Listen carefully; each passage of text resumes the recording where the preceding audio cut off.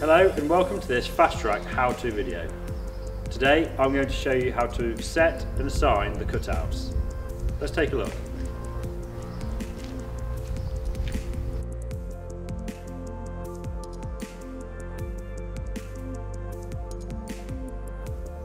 Cutouts can be programmed to enable or disable a function based on another preset tractor function.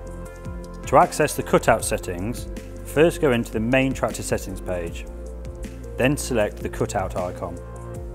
The front and rear PTO can be stopped and started using the linkage height setting.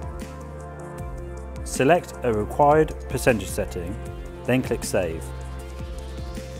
Turn the PTO on using the main control switch and operate the linkage. The PTO will stop and start as seen on the screen.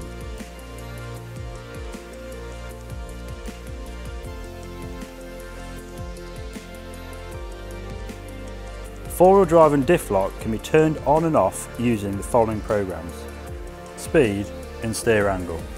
To adjust one of these programs, select the icon and use the plus and minus icons. Then click Save. In this example, four-wheel drive will cut out based on a 20% steer angle. To enable this function, both the four-wheel drive and auto buttons need to be selected on the B pillar.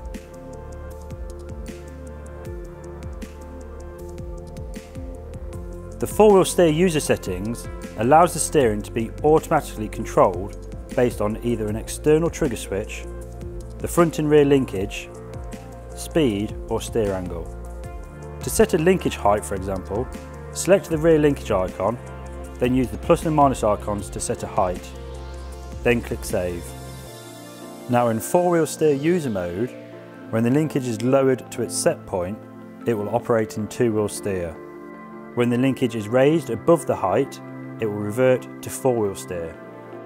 The second steering cutout setting is for GPS. When GPS is engaged using one of the joystick buttons, the tractor will automatically revert to two-wheel steer. When the GPS is disengaged, the steering will revert back to four-wheel steer. Thank you for watching this Fastrac how-to video. Please remember, always refer to your operator's manual for more details. Join us again next time for another Fastrac how-to.